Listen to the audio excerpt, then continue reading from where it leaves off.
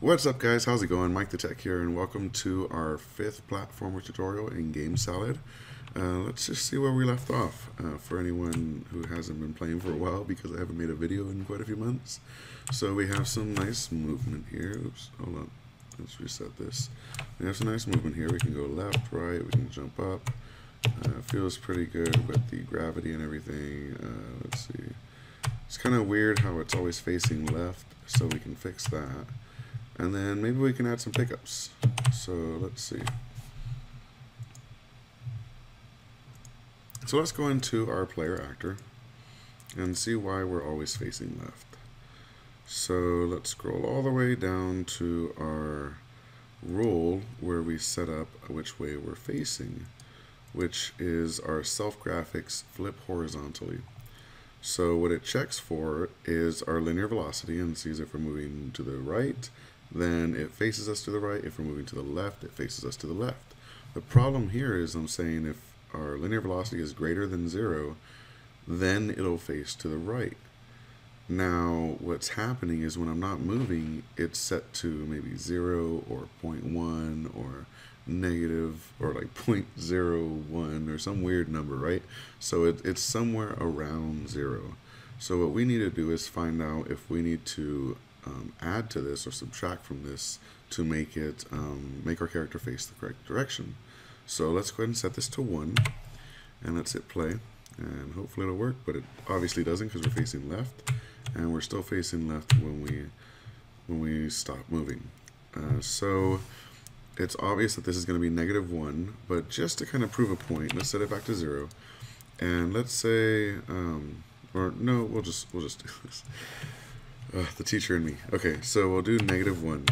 That should work, right? Because if it's not above 1, it has to be below 1. So we'll hit play, and now we're facing right. If we hit left, facing left. If we hit right, we're facing right. We're always facing right now. So we're facing the correct direction, and we're always facing right because that's the direction we're supposed to be going. Yay, that bug's fixed.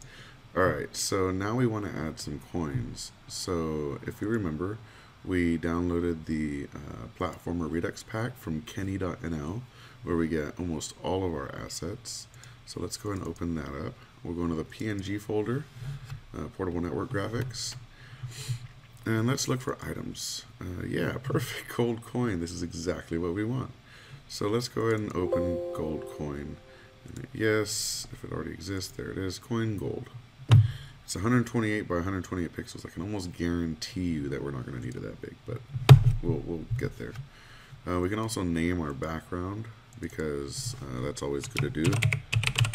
We always have to name all of our actors so that we keep everything nice and tidy. We should also start naming our rules to keep that nice and tidy.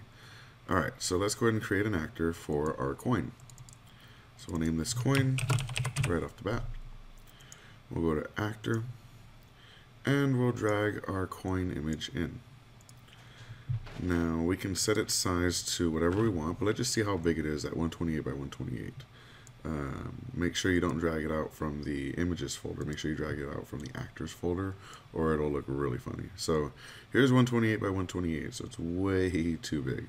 So let's go ahead and delete that. And now let's go to size and change this to let's say 32 by 32. That seems a little more reasonable. Let's drag this in.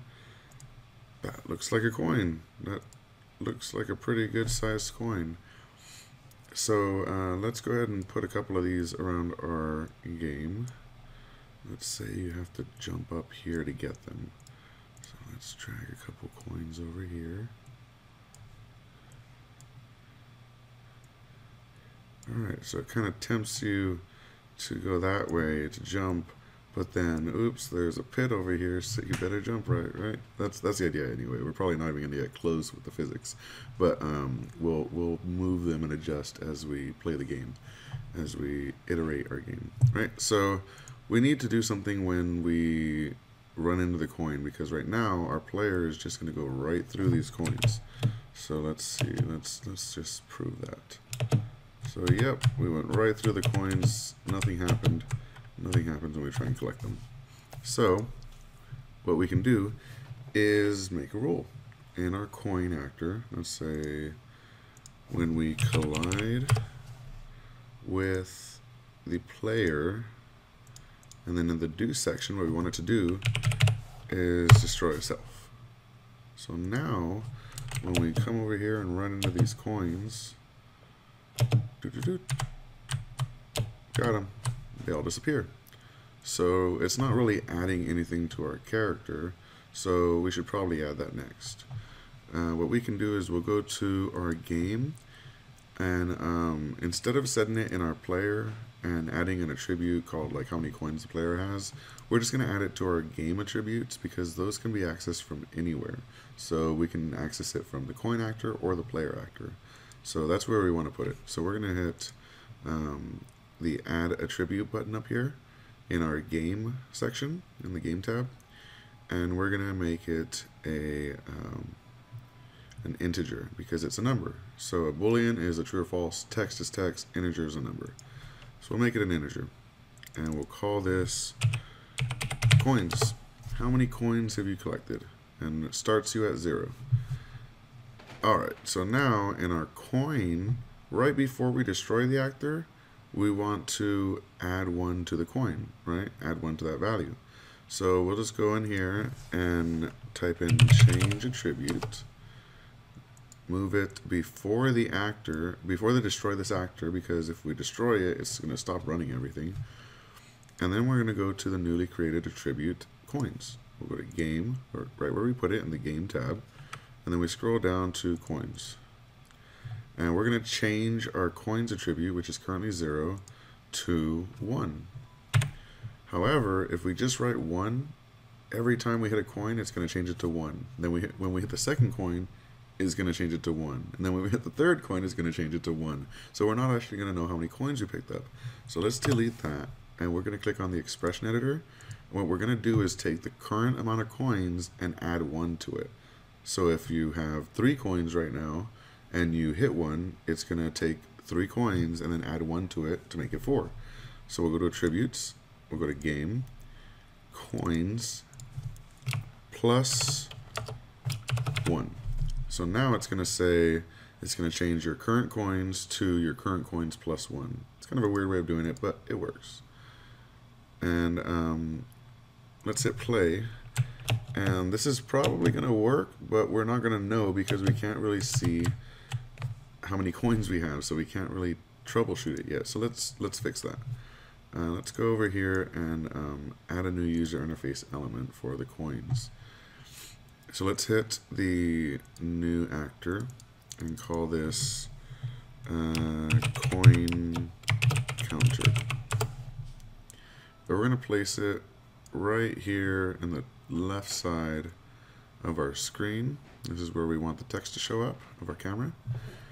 And in the layers, we don't want the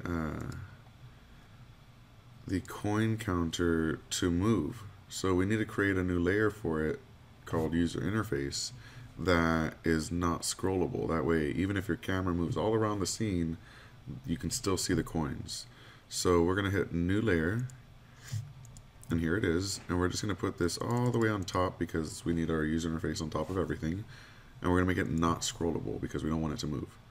We're going to take our coin counter and move this up 1 to be in that layer. And let's go ahead and name this UI, just so we remember that's our user interface. And let's go into our actors again. And let's make our coin counter display how many coins we currently have. So let's go ahead and go into our actor. Let's say we're going to use the behavior display text. And it says, hello world. We click the E, and we can change this to an attribute. And we'll say game coins. Alright, so now it's going to show in black text how many coins we have. So relative to the actor, this all looks alright. Let's hit play. 0. And now I can run over here, and when I jump and grab these coins, it adds to how many coins we have. And that's perfect. However, we don't want this little white text box to cover up our screen. So let's go ahead and go into our coin counter actor and then go to color and set the alpha, which is the transparency, to 0. That's going to make our actor invisible, but the displayed text will still show up and draw in black. So there it is. And if we move in front of any background elements, you can see that it's actually in an invisible background, and it looks pretty cool. And you have to go over here to grab these coins and avoid this platform, and it's starting to look like a platformer, right? Alright, so that's it for this one. I'm not sure how long I've been rambling on for. Thanks for watching, and expect some more soon. Peace.